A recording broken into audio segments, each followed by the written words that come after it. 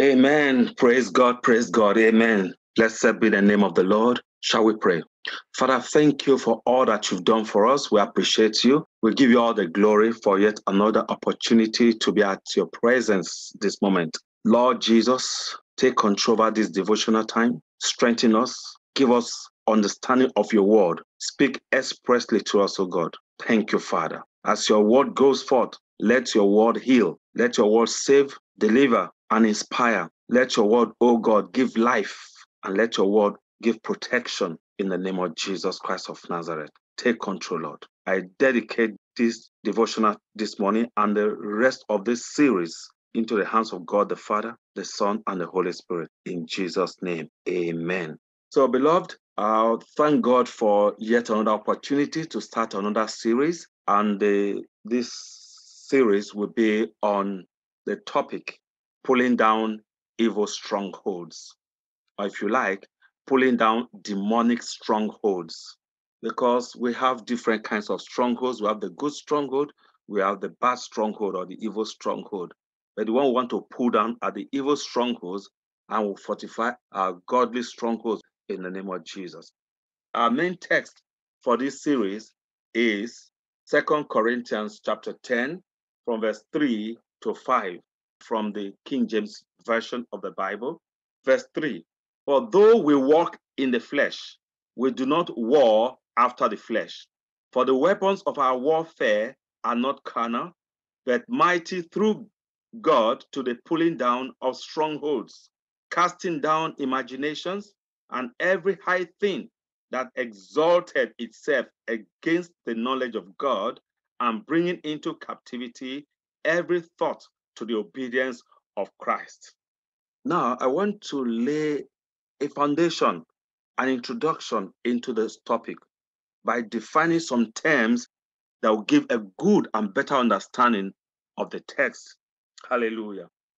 Number one, it says, the weapons of our warfare are not carnal but mighty through God. Actually, our battles are not really physical battles, they are spiritual battles. And this battle is against spirits without bodies. Those are the forces we are fighting against. And because of that, we need to use spiritual weapons and not physical weapons. Of what use is machine gun to malaria? Of what use is a bomb to the spirit of COVID? So no matter the physical ammunition you have, physical ammunition, you can't shoot down COVID-19. The only way you can do that is by pulling down the stronghold of that disease. For every disease has got a stronghold behind it. Every disease has got a power behind it, has got a spiritual power, a demonic hold responsible. So to deal with that disease is to take care of the root cause. So if you want to destroy a tree, the best way to destroy a tree is not from the leaves, it's from the root. If you cut off the leaves, it won't affect the tree. If you cut off the branches, it will not still affect the tree. With time, the branches will grow again. But the best way to get rid of that tree is from the root. So it cannot get any nourishment. And once the root is removed, the branches, the whole trunk will have no more nourishment. And with time, they dry up, they fall, and are destroyed. And that's how the enemy has dealt with so many men and women today. Even celebrities, great men and women, including the clergy, have fallen because of this. And when the tree falls, it falls not because of the wind, it's because its root has lost its place. The root has been destroyed. Then you go have a healthy tree suddenly falling, then you know something has been eating it up from the inside. And what made that tree to fall is not even an external force, it's the demonic worm or demonic spirit that has been eating it up from inside. And then all of a sudden, a tree that looks healthy outwardly falls down. There are so many human beings that have been cut down in their primes and even in their glory by some demonic forces working from within. And those forces are the forces we need to pull down. May God help us as we embark on this in the name of Jesus Christ of Nazareth. For though we walk in the flesh, we do not war after the flesh. For the weapons of our warfare are not carnal, but mighty through God to the pulling down of strongholds, casting down imaginations, and every high thing that exalted itself against the knowledge of God, and bringing into captivity every thought to the obedience of Christ. I pray that every enemy of your destiny, by the grace of Almighty God, be put down this day in the name of Jesus. I decree and declare that somebody listening right now, you will break loose from every demonic stronghold today in the name of Jesus Christ of Nazareth. For Exodus chapter 12, verse 12 says, For I will pass through the land of Egypt this night, and I will smite all the firstborn in the land of Egypt, both men and beasts, and against all the gods of Egypt I will execute judgment. I am the Lord. Hallelujah. So I pray that the Lord God Almighty will bring judgment against all the gods, all the strongholds, all the demonic powers that are against you, against your business, against your home, against your marriage, today in the name of Jesus. I pray in the name of Jesus Christ of Nazareth that whatever stronghold that is responsible for your unfavorable conditions, unfavorable situations, I decree and declare that such strongholds be destroyed by the power of the Almighty God in the name of Jesus Christ of Nazareth. Amen. I decree the forceful restoration of your lost goods, of your lost blessings, of your lost positions, and your lost money, your lost fame, in the name of Jesus Christ of Nazareth. Amen and amen. Now, the first term I want to look at is pulling down. What is pulling down? The Greek word for pull down is katerio, which means to take down, to disassemble, if needed, bit by bit, to demolish, to destroy, to dismantle, to throw down, to knock down, to break up, to pull apart, to take to pieces until nothing is left standing. Hallelujah. What are strongholds? The Greek word for stronghold is ochiroma, which means fortress, castle, citadel. It pictures a stronghold fortified to keep outsiders on the outside, a dreadful prison constructed deep inside a fortress that was intended to prevent a hostage or prisoner from escaping. A stronghold, a place of arrest, a place of captivity, a place of confinement, it's a place of detention. Stronghold is a place of imprisonment or incarceration. From Reina, I was able to put together another definition for stronghold. Any lie or falsehood that is so real and imaginary in your mind that traps or imprisons or insulates you from hearing or believing counsels or people who could help you. That reminds me of my secondary school days. I was so interested in fine arts, which today is referred to as creative arts. I had that flair, I had that passion somehow for it, and I wanted to do it. I loved it. My fine art teacher then was Mr. Mafiana. The first term, I failed it woefully. The second term was a bit better for me, yet a failure. But my third term was my best. And my best was not good enough. It was still a failure. I think I had about 38 or 39%. I still could not get the pass mark. But that wasn't the exact thing that discouraged me or put me off from fine arts. But it was a comment by my teacher, Mr. Mafiana. He wrote in my report card, hopeless. That word hopeless turned me off and took my mind off fine arts. I believed him because look at the history. First term, no way. Second term, no way. Third term, no way. And then I agreed with him in my mind, and Mr. Mafiana was right.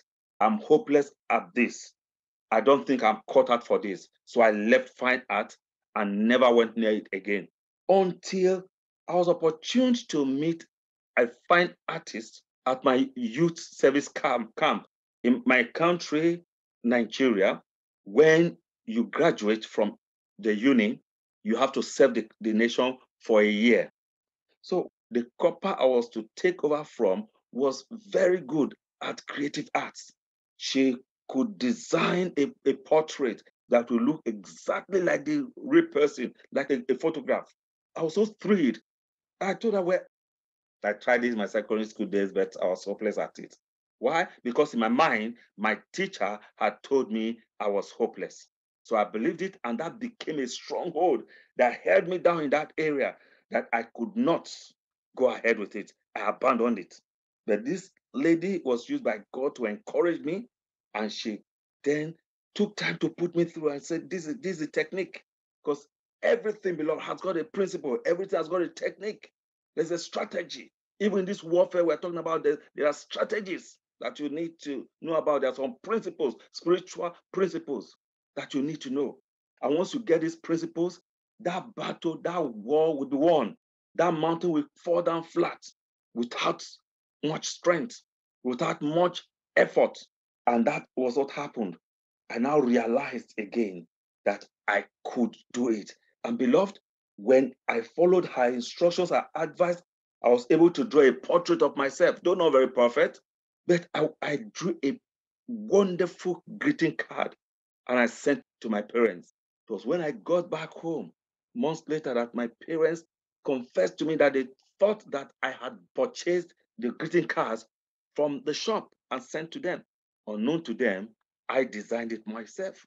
So I then realized and regained my ability to create.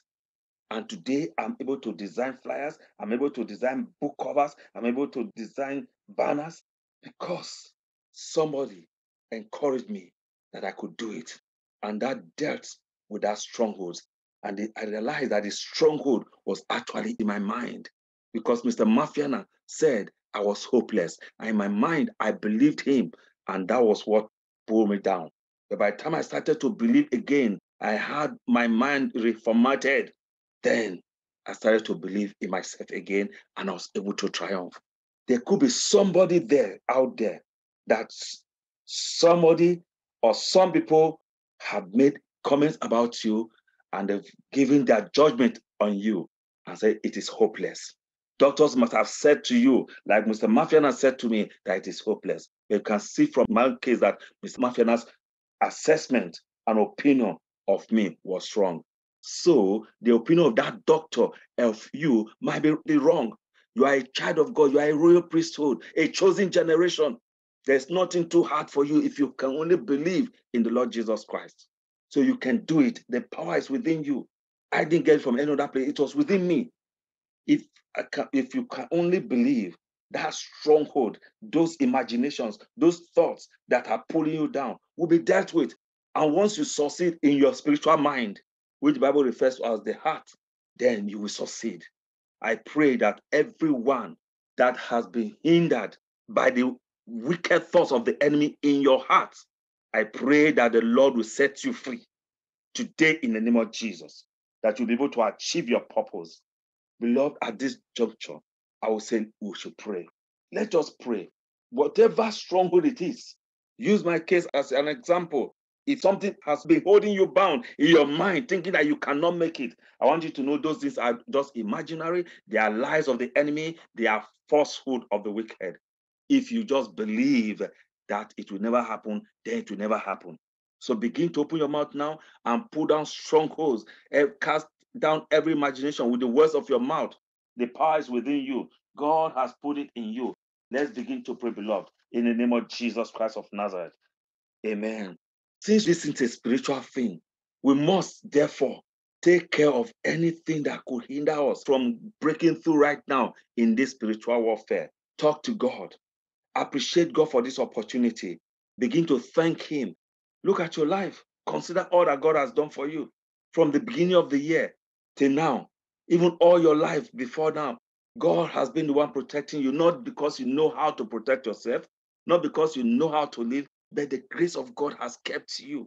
You breathe in, you breathe out freely. There are so many people who are praying to be like you that they could only breathe in and out without support, without any hindrance. They're in the hospital, lying down in the hospital. But here are you. You're able to listen to this wherever you are, and you are not like them. And even if you are in the hospital, I want to encourage you. as you listen to this devotion and you follow these instructions and begin to pray and believe in the power that God has put in you, that you can make it. I decree and declare that God Almighty will through this bring you out from that hospital, to take you off that hospital bed and strengthen every part of your body from the crown of your head to the soles of your feet. And I decree you healed in the name of Jesus. May the power of God do this in Jesus' mighty name. Amen.